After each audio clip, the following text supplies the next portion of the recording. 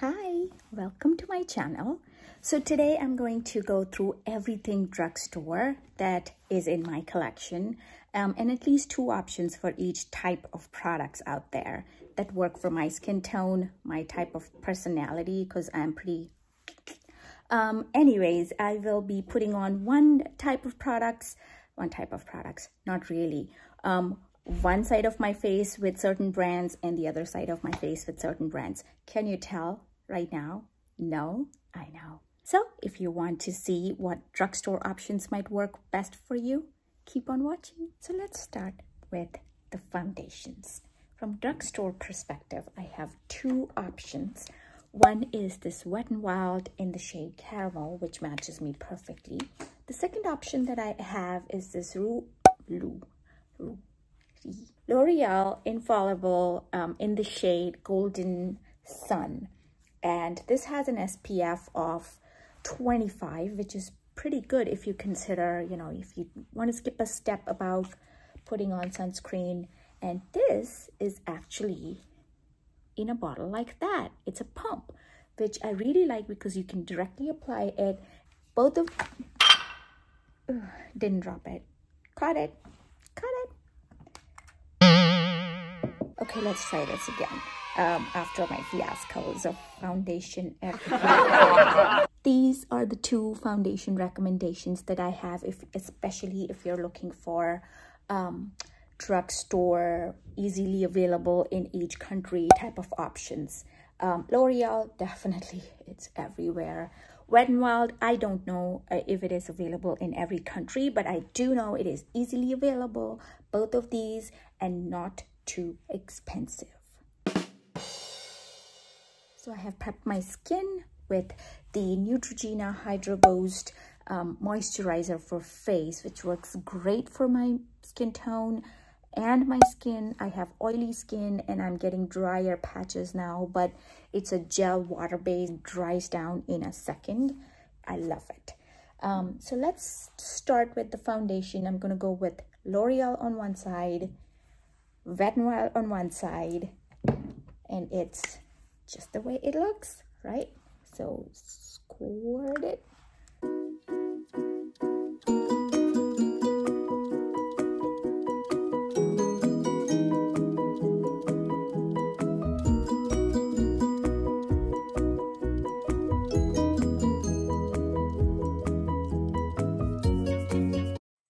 Next, the other side is the Wet n Wild in the shade Caramel, and this has that doe foot applicator. Little does go a long way for me, so I just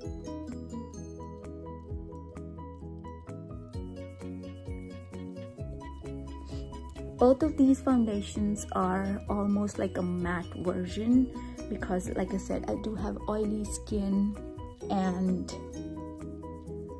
I like to keep my skin matte all day if possible, and not add bunch of other oils that come in from foundation or other products. Please try to ignore my eyebrows. They have not been threaded this entire year, and I'm planning to not thread or pluck them until the end of this year. That is my way of protesting against 2020. Okay, all right, so foundation is on. Let me know what you think. This is the L'Oreal side, this is the Wet n Wild side. Both to me are perfect matches for my skin tone. I am MAC NC42 in case you want a reference, and I'll link a bunch of other foundations that I use, but these 2 work really great. Concealers, I have 2 of these again, and both are stick concealers, but both are drugstore. One is Revlon Instafix, and I love this. It's a stick. I can put it anywhere I want. Little bit of dab goes a long way. The Neutrogena one is very special because it does talk about, you know, it's from that same Hydra Boost line that they have. That's the moisturizer that I love, and I feel like I'm getting very close to loving everything Neutrogena Hydra Boost. I have a lip balm that I put on, and I just love that.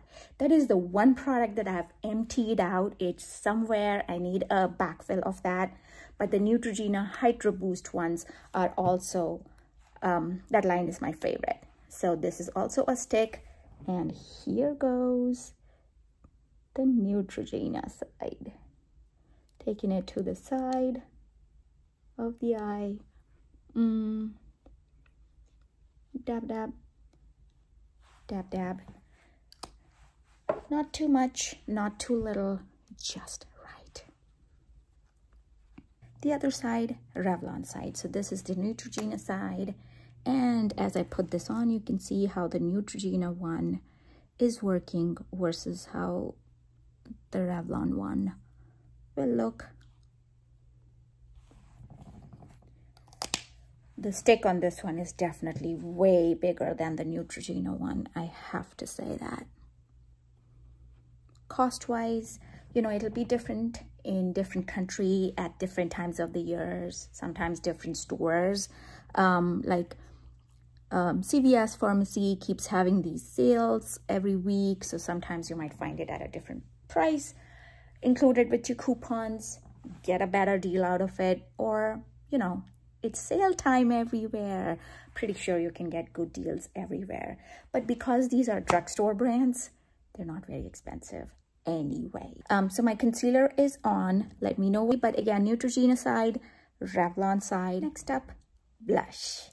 Blush is something which is a huge challenge for my skin tone because most common ones don't show up on my skin. But there are a few that work, and I have two options of blushes. One is the CoverGirl Instantcheek, and the other is e.l.f. And it comes in 4 colors unless you break one and you scratch through the other. There's 3 colors still left in this, so I think I'm good. So again, I'll put one on each side. Let me also talk about the Real Techniques brushes. I love these brushes, and this is like the travel version. I have 2 of these, and then I have larger versions of both of these. So this is the foundation brush, and this is like a powder brush. Trying to go similar tones on both, but the e.l.f., they don't have much shimmer on these. I don't know if you can tell, but much pigmented, I want to say. This one is, but it shows up on my finger, not much on my cheeks. So I am going to go with the warm toned one. It does have some color in it, but the real test for a blush for me is when it goes on my cheek and when I blend it to see whether it shows up or not. So I think this one is showing up, but not too much. Please ignore my hair. I'm having real issues with my hair going on these days. But back to blushes. So this e.l.f. palette is, again, not too expensive. It is really, really, really good because it does give you huge pans. Oh, by the way, I do have the little thing that has broken from it, and this is like that warm toasty color that might be perfect for when you don't want to look very pinky or peachy. So that can also work as like your bronzer. Okay, moving to this one. I was hoping to use a different brush for it, but I'll just stick with the Real Techniques one. And the options here, if you can see, they all have some little bit of shine in the middle one. To see, you know, so one side will be a little bit of shimmery, shiny blush, and the other side is not. And this really has some shine. I don't know if you can tell, but this does have shine, and this is very matte. So there we go. We have 2 options. One thing about shimmery blushes is it does show some texture on your skin. In my case, I do have pores, but if you look at it up close, this side, you don't see as much texture, but the glittery, shimmery side, you do see my pores shining through it. And I had one more product which I totally forgot to talk about. And okay, great, right here. The primer. So this is the e.l.f. Primer Putty, which this is my second jar of it, and haven't opened it yet. But if you put your hand in it, it does feel so creamy and so soft. And this is, you just put it on your skin before you apply any foundation, and it doesn't show up much. Let me go for a little more. It doesn't show up much, but what it does do is it does give a good gripping effect to your to your foundation. And that is another trick to make your foundation last all day long. Especially you people out there in Bombay, other parts of the world where the humidity is really high, foundation does wear out with your sweat. So try putting in some primer, a really grippy primer, and your foundation should stick much better. Highlight. Highlight is a rare find. Most of them do show up on my skin tone, but I prefer a shimmery blush and just take care of one additional step. But in case needed, here is a drugstore option that works really well. It works so well that sometimes I just put this on my eyes as well and skip the whole shadow thing. So I'm gonna use this one. I have not found a good highlight. Yes, I haven't found a good highlight from a drugstore. I have other highlights, which again is a different day. So going in here with the same blush brush, and I'm going to go on the side. Well, let me just keep this side non-shimmery side and then put some highlighter on here. Would you be able to tell? Oh, heck, you would be able to tell that I have highlight on here. You see, this is a great highlight. There we go. Highlights on. I took it a little bit under my brow bone as well. But just to show it is so beautiful, first of all, and just to show how shimmery it is, I'm going to put some on here. And here you have it.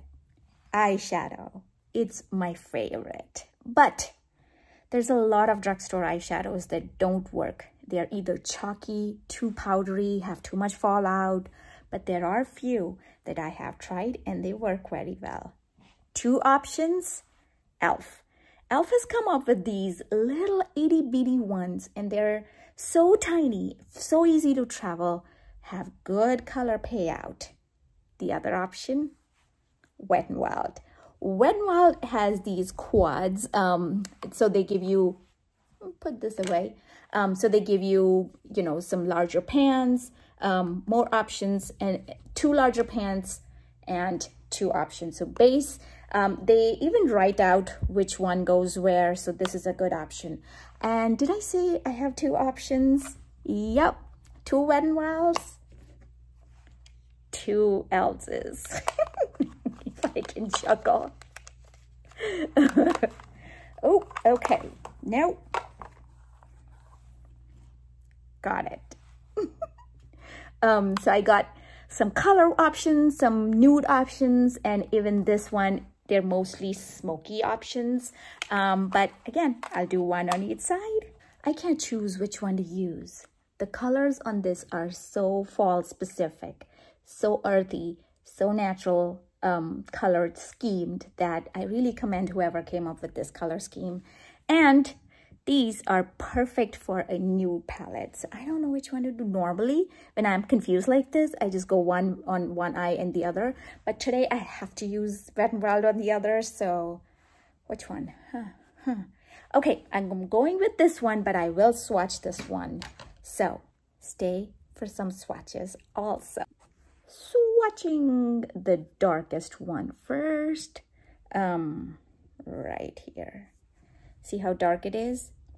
And it's very, very good textured, does not have a ton of fallout. Oh, this one, I didn't really dig through the pan much. You see, it does show different colors. And then the next two, so the first two were mattes, The third one here is a little bit of a shimmer. And you see how this is like, oh my gosh, it is so good. And then last but not the least, going with my pinky on this one, just look at it. Okay, get out of the way, bracelet. There.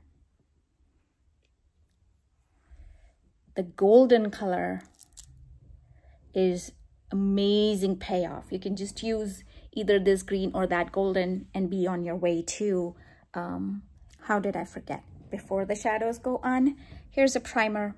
Again, Milani is the one that works great for my eyes. I'm pretty sure for everybody's eyes it would work great. The other option that I generally end up using is the MAC Painterly Paint Pot. Now that does have some color that shows up on my skin tone, but it is really a very grippy primer as well. And you know how I put on my eye primer, with both fingers.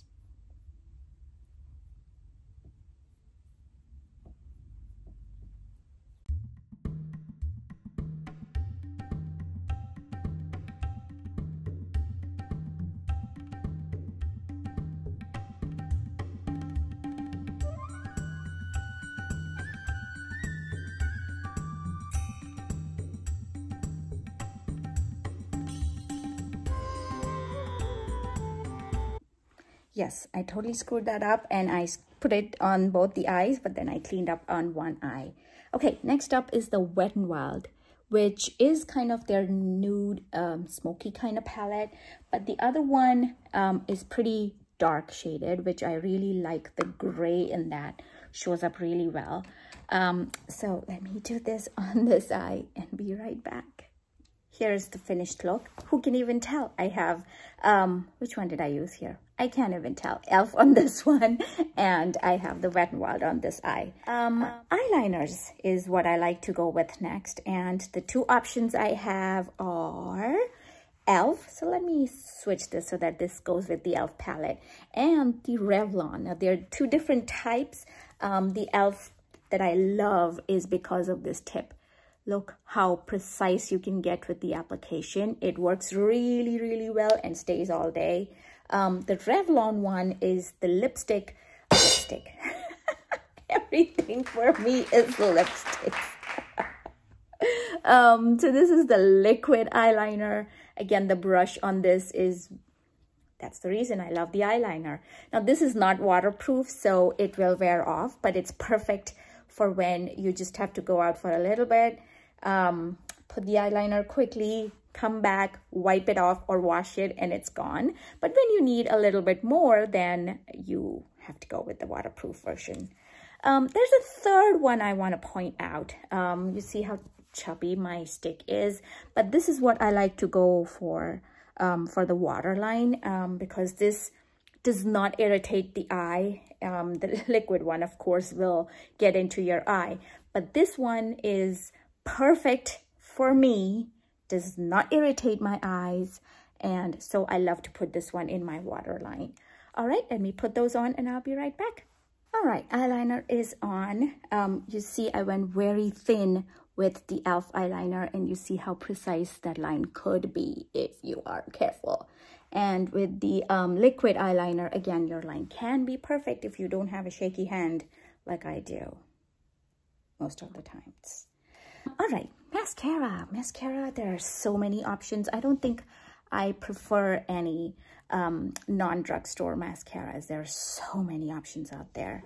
But the two that I really like are this L'Oreal Voluminous Original Mascara. And then also this one this is from Maybelline, and this is the Colossal. But of course, I just realized I picked the blue one, and I have actually reviewed this one in one of my other videos, so make sure to check that out. The L'Oreal one, though, the brush on it it's different than the Maybelline one, but it is very precise if you look at it. So let's go with that.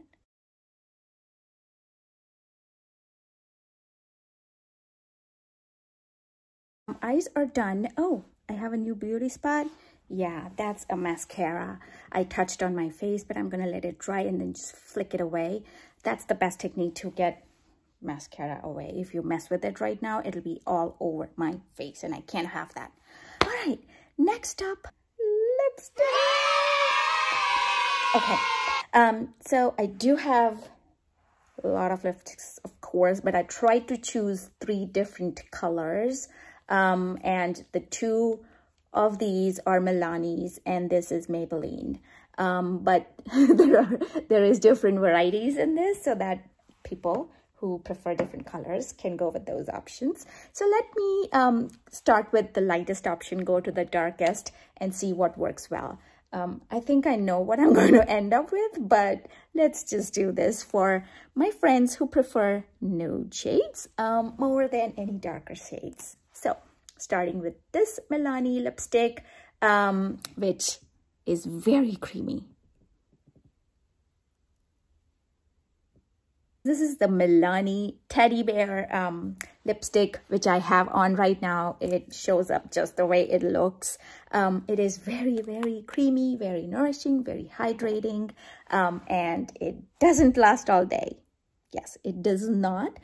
It will wear off if you eat or drink something. So make sure you line it with a lip liner and make it last all day if you want, or just reapply it.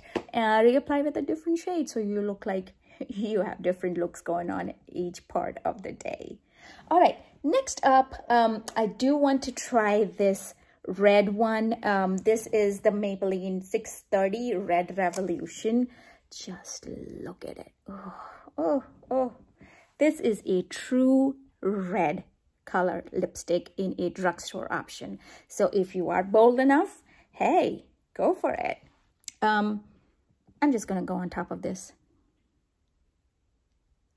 One thing, because I went on top of the Teddy Bear lipstick, this has now achieved a different shade altogether. This red is a real red, if you were to believe me. But because I put it on a brown or a nude shade, it now looks more mauvey. And sometimes that might just be the look you want to go with. Why not mix 2 lipsticks? Do it. It looks good. But let's be fair. I said I will show you the red option. So here we go. See the difference? It's a good thing. You can mix lipsticks, come up with a whole new shade that you might like. So this is the Maybelline Red Revolution if you want to go with a little bolder look. But please balance your face out right, because I think mine is now very, very obvious that this is a shimmery side with highlighter and the shimmery blush, and this is my matte side. This shade is called as Matte Drama, and that's all me. This is a Milani lipstick again, and it is almost like that wampy color. Really matte and really dark. Told ya. I love this lipstick. You know what? These 2 lipsticks were given to me by my husband. Yep, they're my presents for birthday. But I think this might be what my finished look would be, with the 3 different lipstick options, at least 2 options of every single type of product, everything drugstore, including my brushes and my sponges. Let me know what you think and catch you later.